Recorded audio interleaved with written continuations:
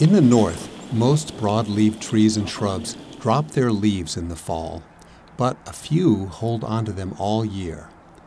As a result, their leaves must be able to survive temperatures that fluctuate from below zero to balmy and back again. Minus 12.8 degrees.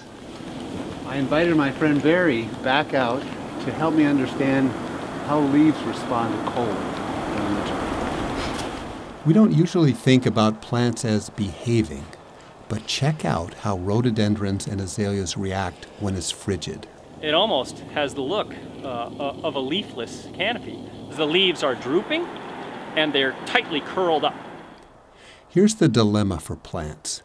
When temperatures fall below zero, water in the soil is frozen and unavailable. It's just too cold to photosynthesize.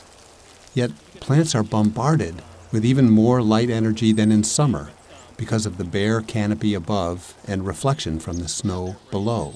And so you add all of that up, and what you have then is a plant that's vulnerable to stress from absorbing excess light.